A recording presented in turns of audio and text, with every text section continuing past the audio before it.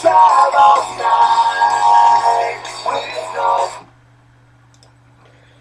was just getting a 90s music fix on Spotify, listening to the album by Lit, Place in the Sun. Something from 1999. Okay, so I know I've talked a lot about movies lately, but here's another movie-themed episode. But first of all, let's have some nerdy announcements. A bunch of people, nerds in Connecticut, were probably having a lot of fun this week at Camp Anime, which is an actual outside con. And all the people that go there stay in cabins as opposed to staying in a hotel. I thought that was pretty sweet, but I couldn't find anyone to go with, so I did it. Regardless of whether or not I've been watching much anime lately, which I haven't. But that's beside the point. NBC's Revolution debuts on Monday the 17th at 10 p.m. I'm very excited to see where this goes. What happens in the aftermath of a disaster that leaves us unable to use anything electric? Who knows? The show kind of explores it. Or it should. The 28th marks the return of Fringe. Last night was the second episode in the new season of Doctor Who. I have yet to see either of them. But, oh well. And October 10th marks the debut of the new series on the CW, Arrow, which is about the Green Arrow and his rise, as it were. Okay, so today's theme is horror movies. See, I'm wearing my nice zombie shirt for that.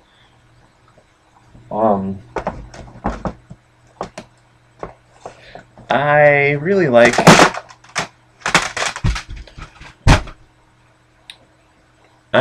horror movies, but I have a very hard time willing myself to go watch them simply because I like films of said genre, but I don't like just sitting down for 2 hours watching people scream, watching people run around and be stupid, like slasher movies and such.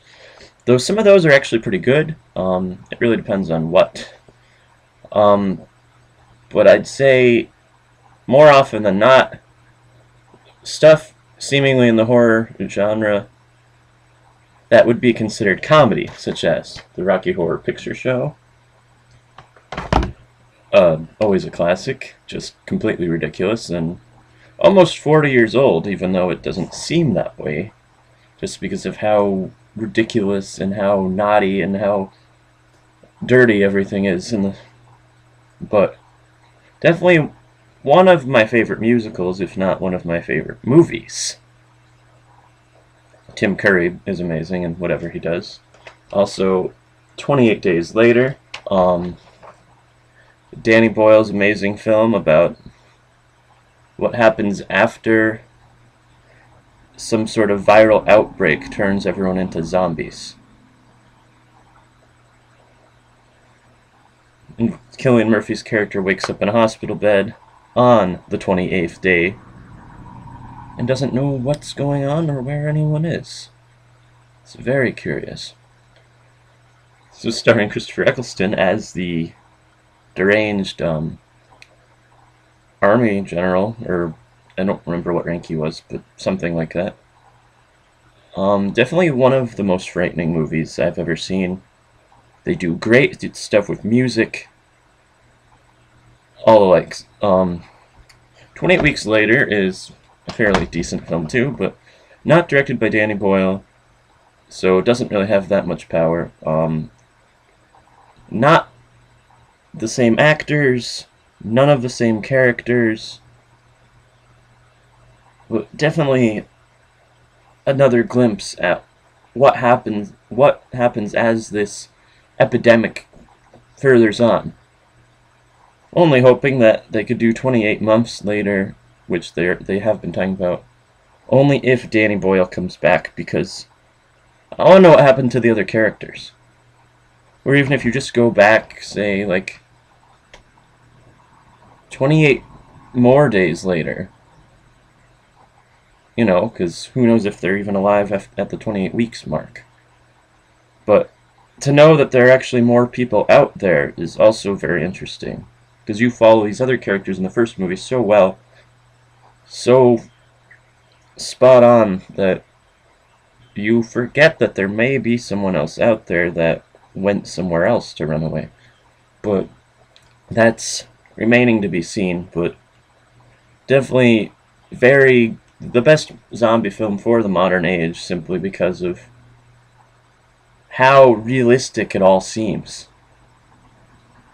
At least in 28 days. 28 weeks, definitely not as realistic. John Carpenter's They Live. Another horror comedy, but what it has is, it's just pure cinema gold. I mean, it really is. And having seen this at a Halloween midnight showing once with my friend Felix the Cataclysm, it's definitely a laugh-a-minute, wonderful, thrilling thing. John Carpenter also does all the music on it, which really adds to the mood of the movie, and actually makes some of the more ridiculous parts seem actually at least a little scary. And that's good. Okay, and then back to more horror comedy elements. You have Army of Darkness, and its predecessors, Evil Dead 1 and 2. Very clever, very funny, very historically inaccurate. And seeing as Bruce Campbell pops up in almost all of Sam Raimi's movies, will we be lucky enough to see Bruce Campbell show up in Oz the Great and Powerful next year? I mean, that would be pretty awesome if he's some kind of Ozian. Just my take. I don't know, maybe he's the woodsman that becomes the Tin Man. I don't know, something. Something cool. But definitely, horror genre has an issue because so many movies are just wasted gore, like constant gore. And it's like, I don't mind the blood and guts, but if you make that all that your movie is about, as in the Saw series, I'm not going to be a fan of yours. And I'm not going to think you're anything special. Also, recent film Cabin in the Woods mixes legitimate horror, sci-fi, comedy, action, lots of blood and guts, a crazy, crazy story, cameos by Sigourney Weaver, definitely something from the mind of Joss Whedon, because it mixes all of these things together in this awesome, amazing thing. It comes out on video in 9 days. I can't wait to see it again. And also, in what I was talking about earlier in my announcements, one of my favorite animes is Hellsing, which is about an organization in London that eradicates the impure souls of the living dead using this guy, Alucard, which is actually Dracula backwards, for anyone who can't figure that out. Alucard is a monster himself, and one of the worst monsters imaginable. So to use him to kill other monsters, that's a great idea. But who knows how easy it may be for him to rebel. Maybe he just doesn't care. Maybe he doesn't try. The 13 episode series kind of it deviates from the original story in the manga quite a bit, partly because the manga only just got recently finished, like a couple of years ago, I think. Um, but anyway, it diverts from there, and it doesn't end nearly as good as it began, but it's still really cool. Well, and that's why the OVA, or original video animation, of Hellsing exists. Hellsing Ultimate, which follows really closely the story in the manga, and is much bloodier, much darker, much more gruesome. And with OVA, the people making it spend a lot more time on any given episode for it, because they're not confined by deadlines and such. It's just it comes out when it comes out. We're gonna maybe do this many episodes, but maybe we're only gonna do this many episodes. That kind of thing. I have not seen all of it. I own the first 4 only because they're the only ones that came out stateside, at least on video. I believe I've seen through number 6, and each 40 to 50-minute episode escalates to something much, much bigger, much, much more gritty, dark, crazy. And as much as you will come to like Alucard, he still is quite a monster. Okay, now I will talk about the movie that I just saw this weekend with my friend Michelle. My Belle. That's actually her name. No, it's not.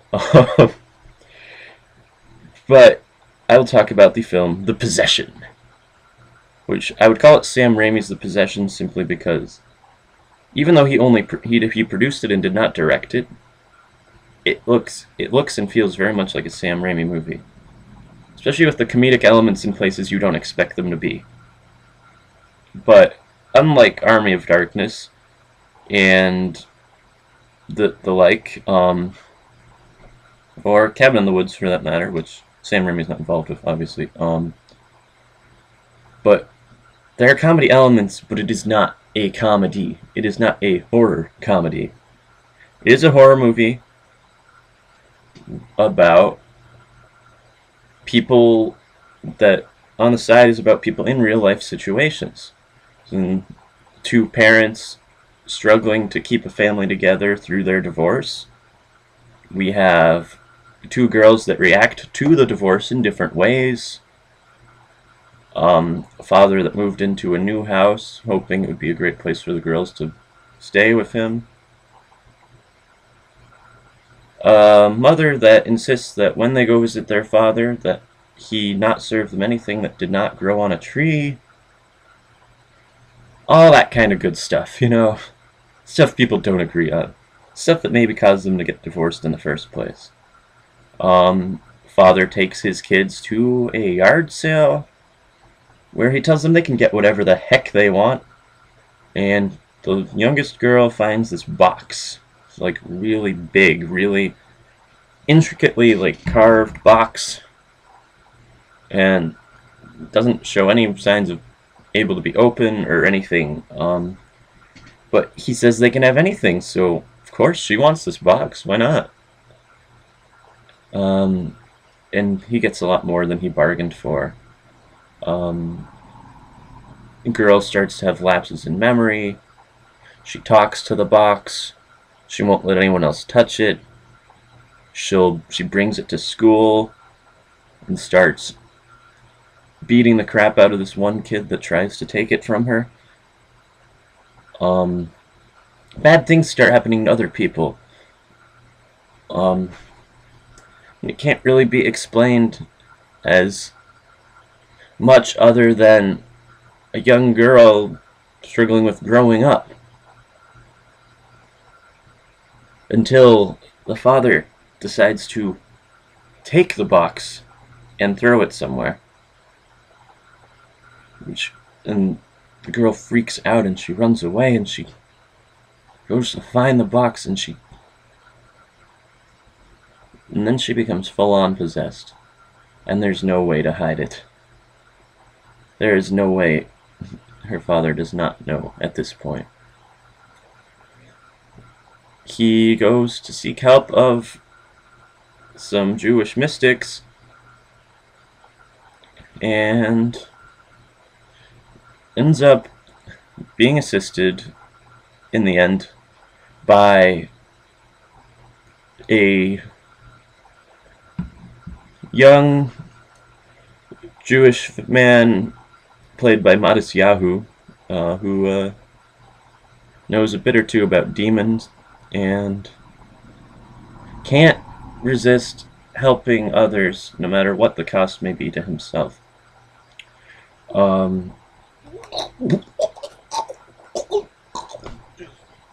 Sorry. Routine possession. It happens. But I don't want to say any more about the movie because I already said a lot about the movie, and I just want you to see it.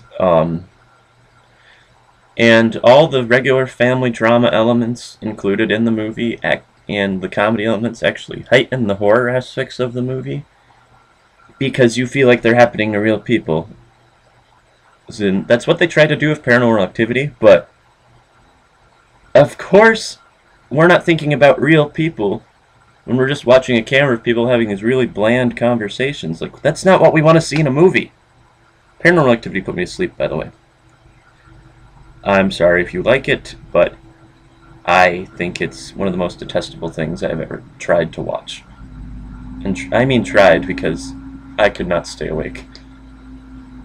I fell asleep and woke up at the end of the movie and I didn't feel like anything had even happened. Says something about that. Yeah, I think I need to take care of this. If you know a good exorcist in your area or something like that, I might need some help. I think that's all, really. So, have a good day. And also, if you do like horror movies, I saw a preview for one coming out later this month, which would be House at the End of the Street, starring Jennifer Lawrence of The Hunger Games. I love that girl.